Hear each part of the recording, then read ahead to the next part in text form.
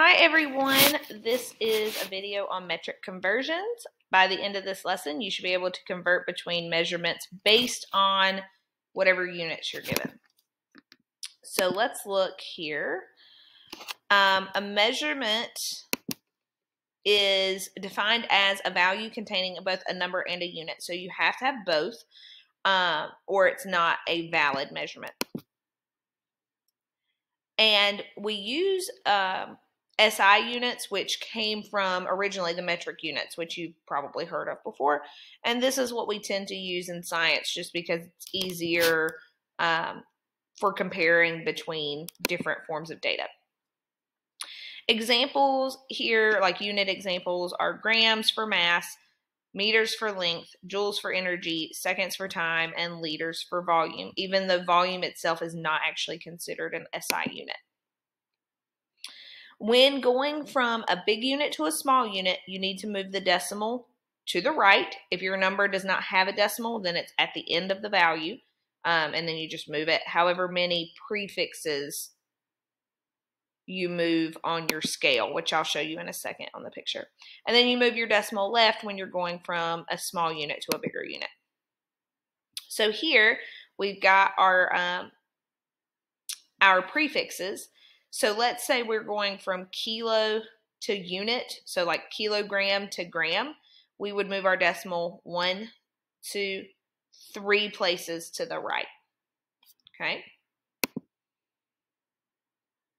And then some other units here, let me X out of my video really quick. Some other units here that are not on your basic prefix scale are micro, which would be 10 to the -6 base units.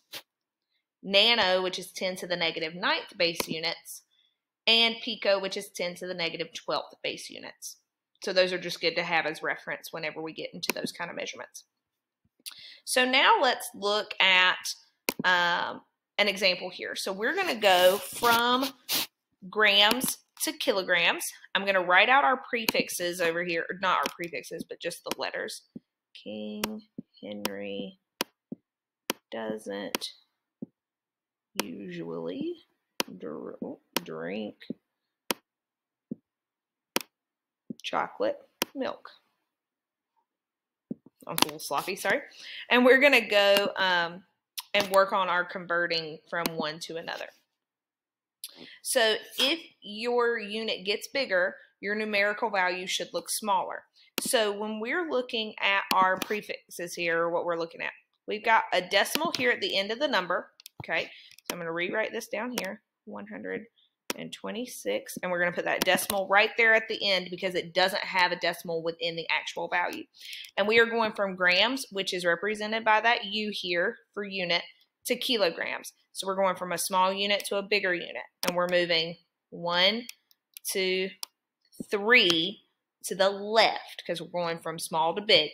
So we're going to take our decimal here and we're going to move it 1, 2, 3 to the left, which means in 126 grams, we have 0.126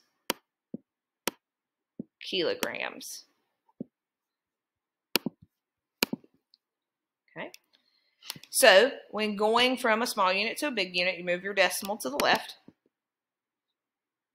K is 3 units to the left from unit, so that's how many times you move your decimal, giving you, and this just shows where you started. I just did the work up here, giving you 1.126 kilograms. So now you can see this example down here at the bottom. I want you to pause the video and try this example. You can use your little mnemonic acronym thing that we've got up here as well.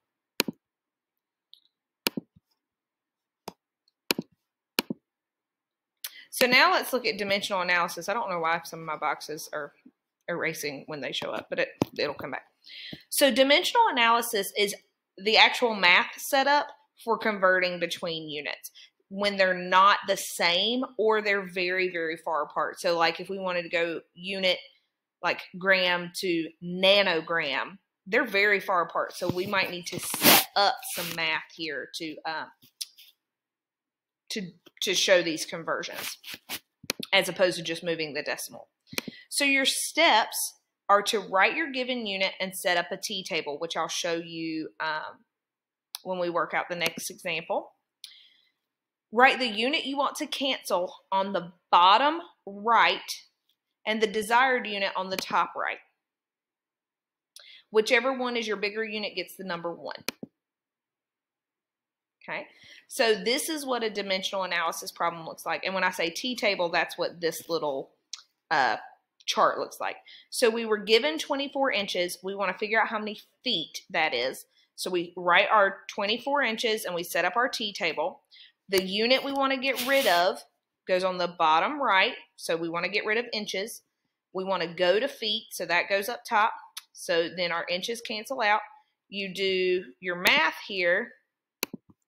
You're going to multiply these numbers on the top, and you're going to divide by whatever number is on the bottom. So you're going to do 24 times 1, which is 24, divided by 12, which is 2, and that will give you 2 feet.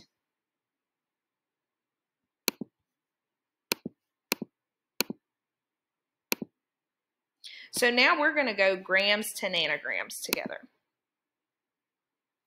Okay. So when we do this, we're going to set up our table. So we've got 14 grams.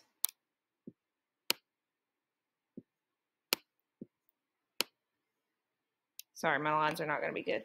We want to get rid of grams, so they go on the bottom. We want to go to nanograms, so they go up top. Okay. And I'm actually going to switch this up just because of the units that I used here. I know I said the bigger unit gets 1. No, I can still do that. That works. For every 1 gram, okay, that is 10 to the 6th nanograms. So that's a lot. That's a huge number. 1 million, I think.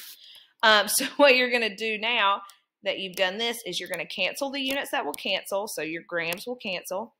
You're going to multiply across and then divide, which we don't have to divide because it's by 1.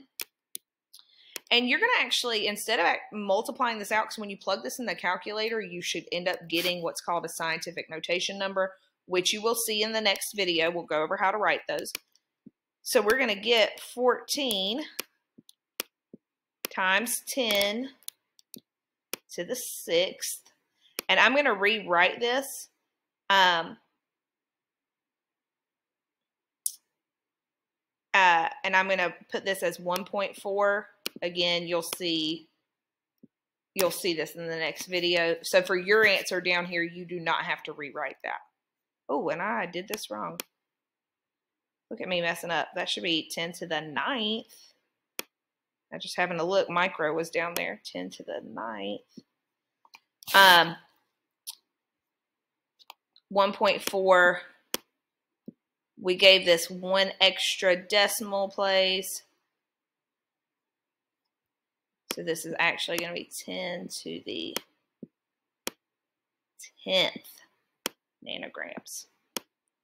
Again, if you just left this as 14 times 10 to the 9th nanograms, you 100% would get credit for that right now. So now I want you to try the conversion down here, which is microliters to liters. And if you should have that written back in your notes from the first slide. So use that comparison there.